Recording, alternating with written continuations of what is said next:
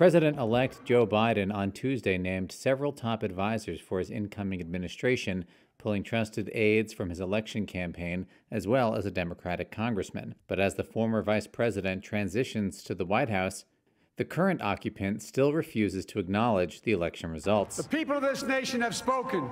It's been 10 days since the race was called for Biden, and there's been no concession speech from Donald Trump, no phone call of congratulations from top GOP congressional leaders, no friendly visit in the Oval Office between the in- and outgoing presidents, as Obama did for Trump, and Bush for Obama, and Clinton for Bush, and so on.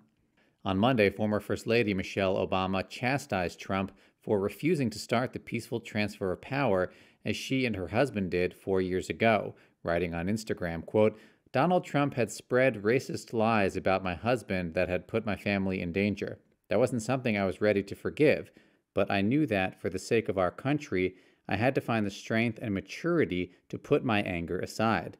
Our love of country requires us to respect the results of an election even when we don't like them or wish it had gone differently. The presidency doesn't belong to any one individual or any one party." On Tuesday, Biden discussed national security threats with his own team of advisors rather than current government officials, as the Trump administration has blocked him from receiving the classified intelligence briefings normally accorded to an incoming president. I'm not being critical, just stating the obvious. You know that I've been unable to get the briefings that ordinarily would have come by now. And so I just want to get your input on what you see ahead. General Services Administrator Emily Murphy has not yet recognized Biden as the, quote, apparent winner, which is needed to release government funding and office space to the president-elect, even though Biden secured 306 Electoral College votes to Trump's 232. Trump's unprecedented stonewalling could come with real-world consequences, especially when it comes to the coronavirus.